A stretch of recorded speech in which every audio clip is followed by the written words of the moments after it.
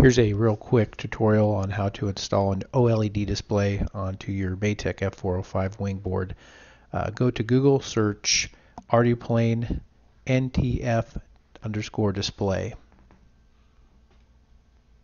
Click the first link for the official ArduPilot documentation. This will show you the type of connection. This will also show you the models that'll work and also the commands to set.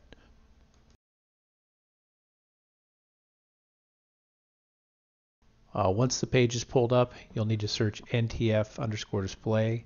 That'll show you the various settings that would correspond with the model of OLED that you purchased. In this instance, I'm using the SSD1306 model.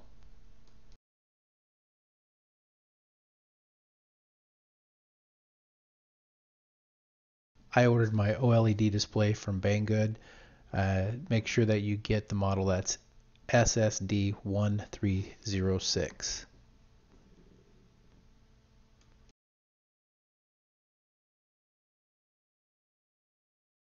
On the Matek F405 wing flight controller, you'll need to solder 2 right angle pins on the CL1 and DA1 pads.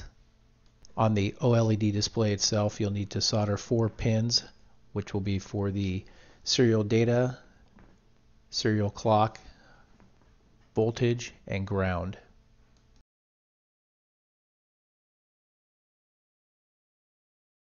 Next, I opened Fusion 360 and designed a small little case to place the OLED in before mounting onto the Skyhunter.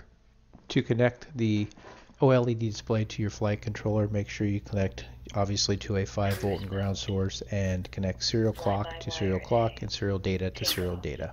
Here are some final shots of the OLED display. You can see I cycle through the various flight modes. They show correspondingly.